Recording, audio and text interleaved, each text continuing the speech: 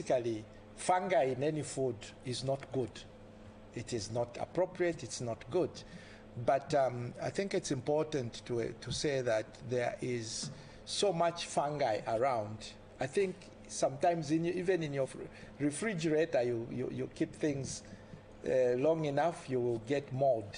Mold is another popular term for fungi. Mm-hmm. And a particular type of fungi, though, is really associated with production of aflatoxin. Mm-hmm. And this particular fungi tends to affect most foods, actually, that we store, especially grain.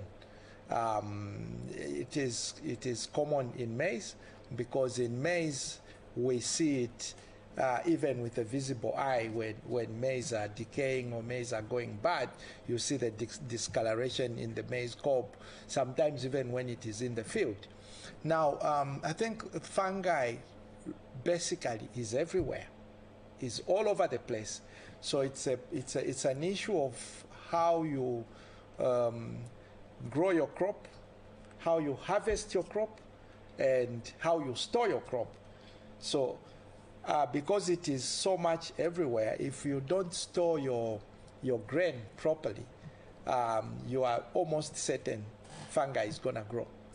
Public needs to understand that there are conventions that we use for food safety generally. And in this case, there is a measure of aflatoxin that is inevitable. It is expected to be, because there is so much of it in any grain that you would harvest and keep. That's why there are particular standards that you will find FRA and other millers talking about moisture content in the grain before it is harvested, before it is basically sold. Mm-hmm. It has to be below a particular percentage. 7% is what they talk about. Basically, the big issue is this aflatoxin, meaning if you are about 7% or more, the chances are that as you store it, and when the environmental conditions are right in terms of high temperature, it will grow. In aflatoxins, there are categories of toxins that these fungi produce. There's a particular category we call B1 aflatoxin. There's a B type, B1 and B2. B1 is really known to be most carcinogenic, as you alluded to. Carcinogenic to the lay public simply means if consumed over time in large quantities, it may cause damage to the liver, which damage, as the liver tries to recover, may result in liver cancer. Now, the levels of these aflatoxins, by convention, are that there is a minimum that is tolerated worldwide. Okay, it is excessive amounts of this, and I think for our grain, the convention we follow internationally in our region is up to about 10, a cutoff of 10. When you detect that, you then want to figure out which type of aflatoxin is it. Of course, when you get into the B1 type, it has even a stricter threshold where you don't want it to be above 5 of that total aflatoxin. Mm-hmm. So it's very important to explain first and foremost that in humans, when you inadvertently consume contaminated stuff with aflatoxin, the concentration has to be huge for you to have what you call acute aflatoxin toxicity. And if you do get that, it may manifest in any of the common ways, like you may have nausea, vomiting. In extreme cases, you may have a running tummy. You may have even disseminated hemorrhage, like you start to bleed within your organs when you consume huge quantities. Now, aflatoxin is caused by a mold or a type of fungi with the Latin name Aspergillus flavus. So the AFLA from the aspergillus, and that's what we call now AFLATOXIN, because as Prof has said, these fungi, they produce toxins. And those toxins, they are the ones, if they are now in large quantities, they are the ones which create problems to animals, humans inclusive. So, coming to what is the talk of the day now, is to say that, you see, I will echo Prof's words, that in this country we've got systems under which we work. And also I should echo to you to say that because of advancement in medicines and our understanding to say that, well, I think the ecosystem or the world is one. The pathogens which are troubling us are one, literally. That's how we've come up with what we call a One Health system of approach to disease control, disease prevention. One Health meaning that we are talking of what is in the environment, what is affecting animals, and ultimately what is affecting humans.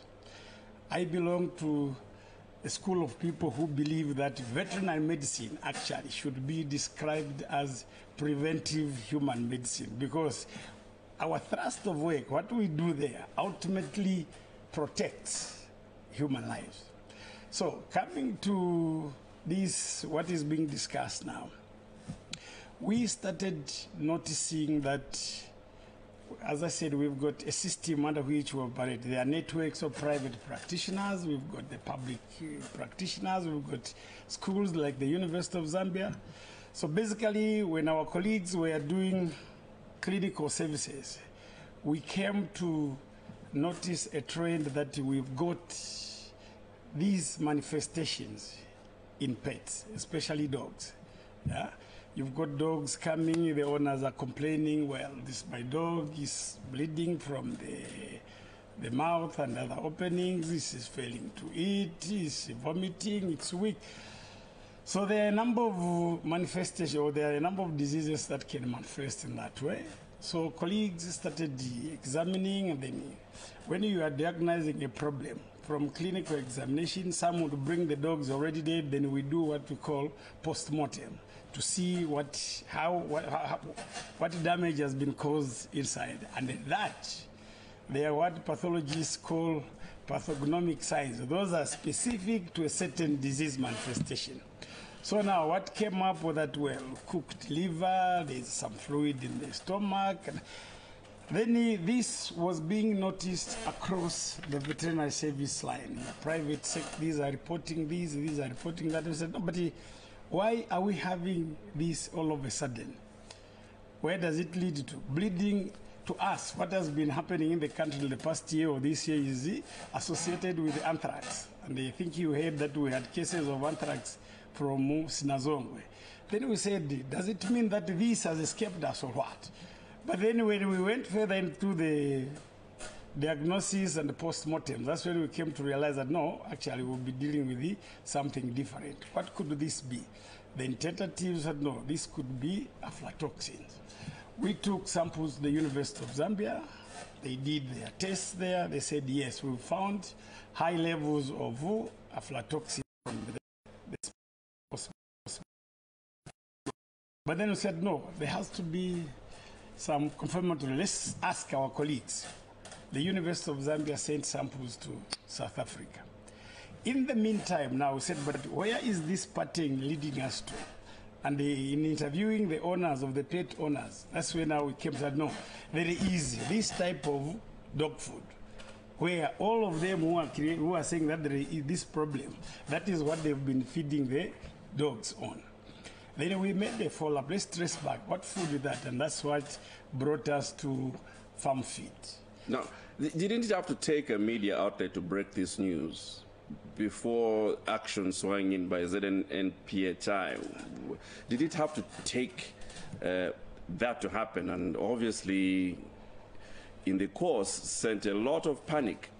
But the news had to be broken. In fact, we made to understand that this warnings or signs were given in about, I think in June or somewhere there. Mm-hmm. Did it have to take this long? It took, correct me if I'm wrong, I think it was Diamond TV that broke the news, and all of a sudden there's all this panic.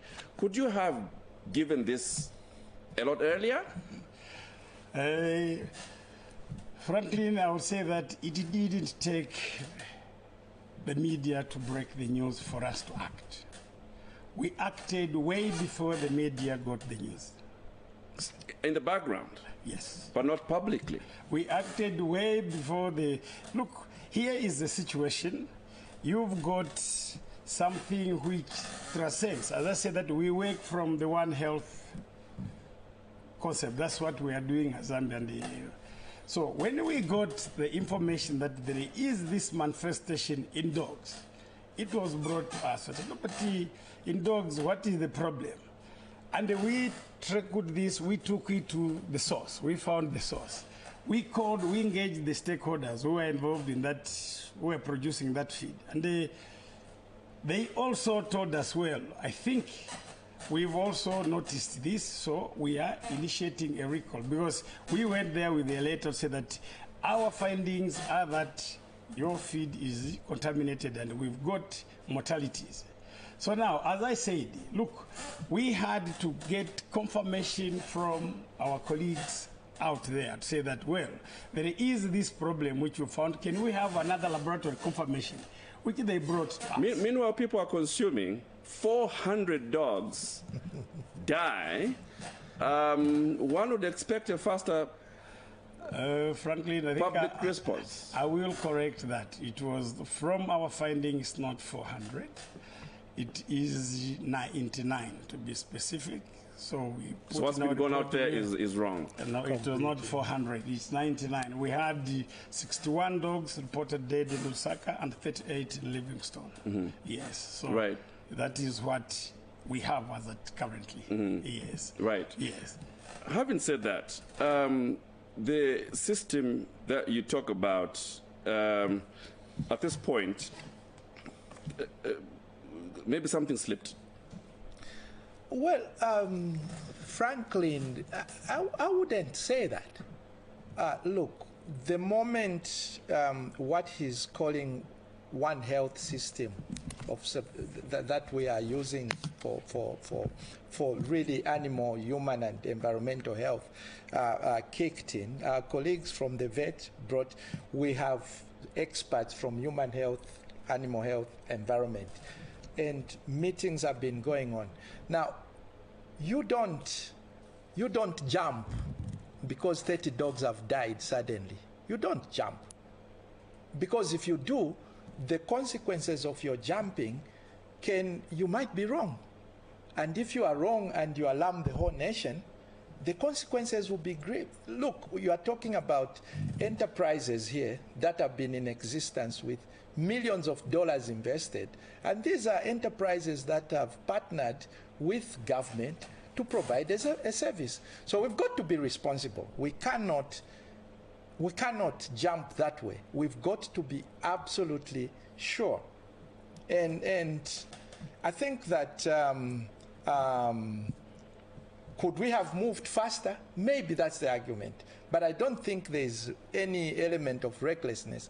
We actually feel that this is something that was totally new to ourselves.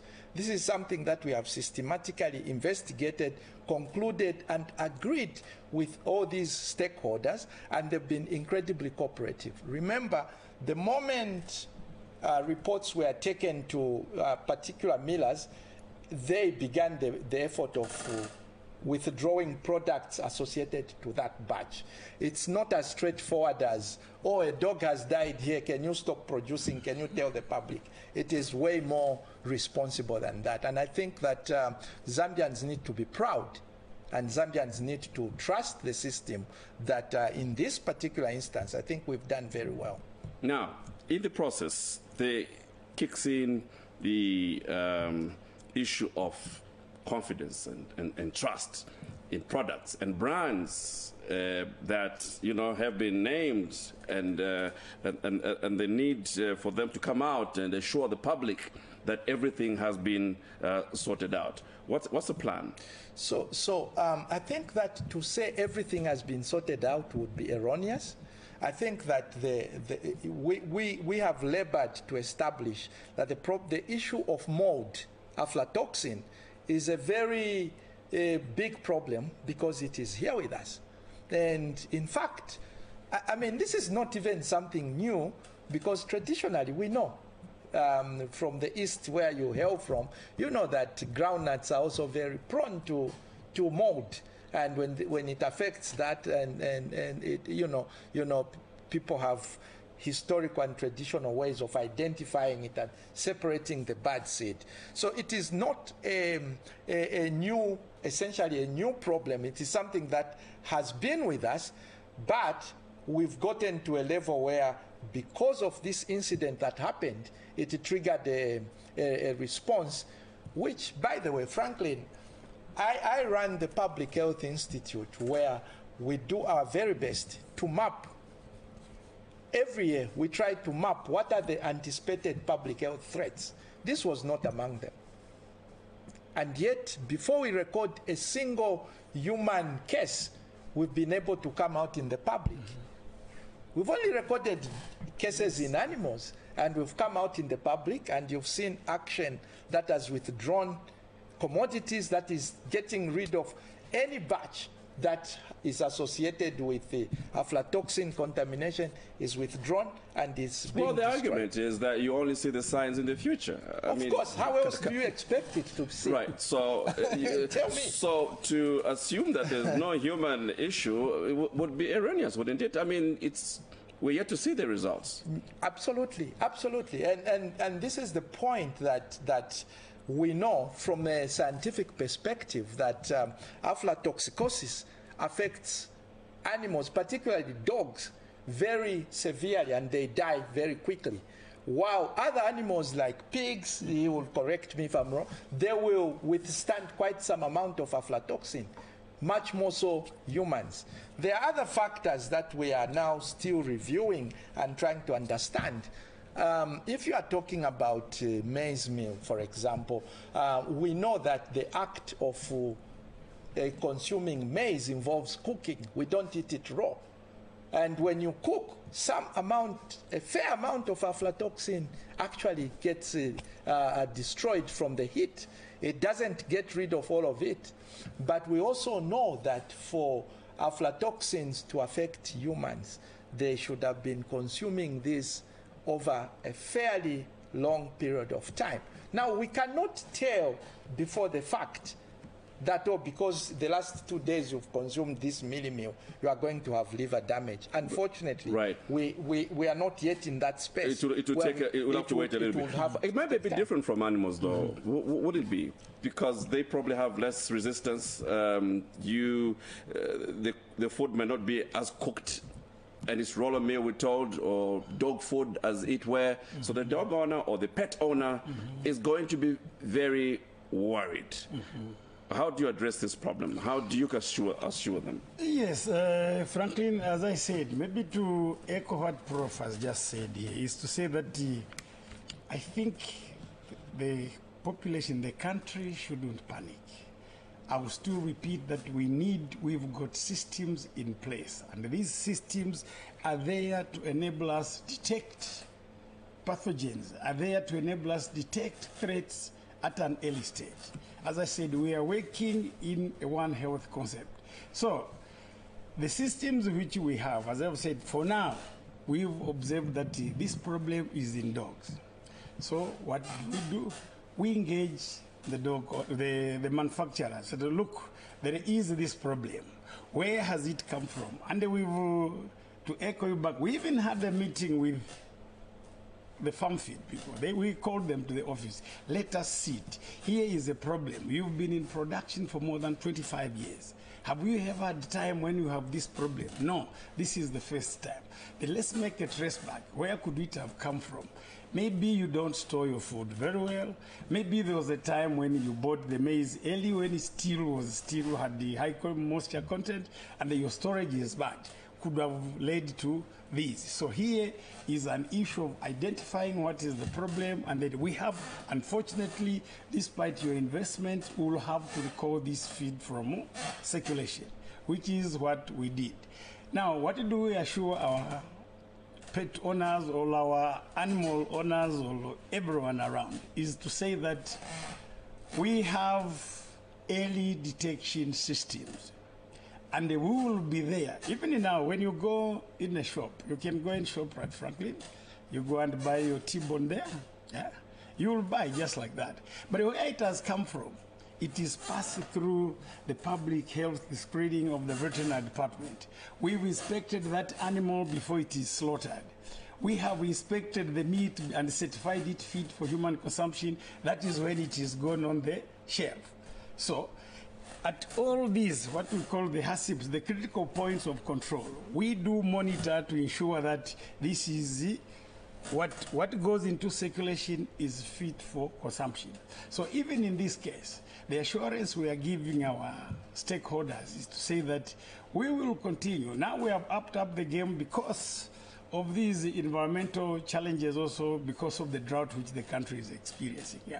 We've upped up the game on surveillance to ensure that what is fed to an animal or what is fed to a human being is safe for consumption. Right. It's said that because of the drought, plants go through stress, and this is the period in which we find ourselves in. We're talking about a situation where people that can afford to discard and buy, what is right are fewer than those that will feast on what is available. Surely that poses a problem, especially in areas where, it's hard to get by. Yeah. It does pose a problem, yes, and that is why I say that, you see, we are there. By the way, our patients don't talk. If you've got a headache, I'll ask Franklin, how is you tell me, I've got a headache here. When I go to a cow, it's only our language. It's the language of a vet and the animal to know that I think at this stage, the challenge which we might face is this. And that is the importance of the One Health component now. To say that, look, at this time, what could be the foreseen threats caused by the environment in which we are? We understand, yes, food is scarce for both humans and for animals. So you up our surveillance systems on our animals. We've got a chain of command starting from the camp level there. You've got our extension officers. Guys, you'll be look out for this. Food poisoning, look out for these. Certain pathogen will thrive. Like now, we've got anthrax, which it will manifest itself. So what do we detect from there at an early stage? If we see it in the animals, we move in and treat to say that this is what we've discovered. So far, the report coming from countrywide has not said that, no, we've seen, they say, massive deaths in pigs, we've seen this problem in cattle. It's still, and even the dogs, it's just been restricted to the line of rail where dog food, farm feed has got those agents there. So to us, we feel that we are on firm ground. We will ensure that we protect our animals and ultimately the population. Right. We're live inside the interview. Now is the time to get in that phone call and ask my two guests on this important matter, which needs to be well understood. Now, Professor, the need for enhancing and monitoring of food, obviously to prevent, such calls for funding. And this, like you said earlier, was not part of the plan. What happens now? Well, thank you, Franklin.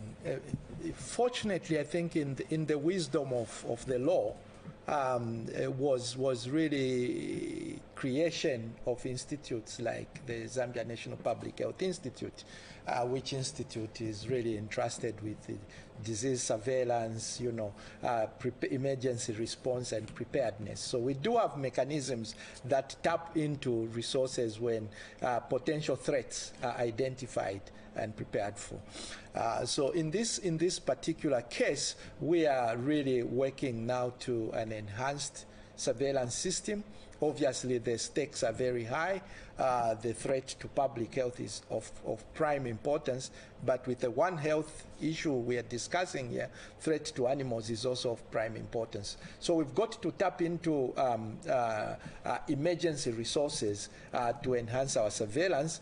We've got to tap into those resources to really support our coordination, support our sort of testing and logistics.